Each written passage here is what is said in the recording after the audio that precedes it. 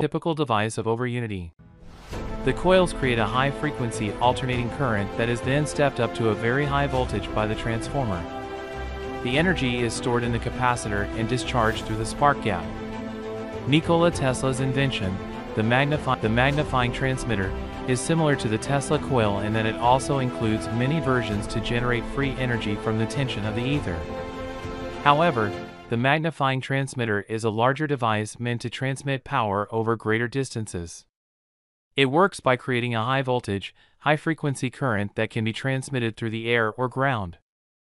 This current passes through a capacitor that stores energy until it is discharged in a powerful spark. The spark creates an electromagnetic field that can be harnessed to generate electricity. Nikola Tesla published a paper in the electrical world entitled A New System of Alternating Current Motors and Transformers, in which he proposed a new type of AC motor that would become known as the Tesla coil. This device operated on the principle of resonance, using a high-frequency AC current to create a rotating magnetic field that could be harnessed to generate electricity. Tesla's invention was soon put to use in a series of experiments designed to produce free energy. In one such experiment, conducted at Colorado Springs in 1899, Tesla attached two large coils to a 30-foot tower and generated more than 1 million volts of electricity. He then used this energy to power an electric motor and light bulbs without drawing any current from the power grid. In later experiments, he would go on to power an entire small city using only his Tesla coil. Nikola Tesla invented the Tesla coil.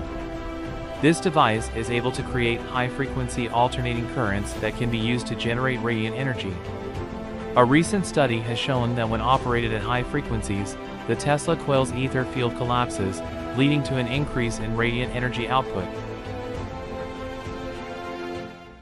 And finally, we have a gift for you that is tricks to reduce your electricity bill by at least 75%. And the way to complete energy independence, get rid of the monopoly of big energy. You will never have to pay for electricity. Method, amplify electricity to make output power greater than input power. See link in description. Thanks for watching.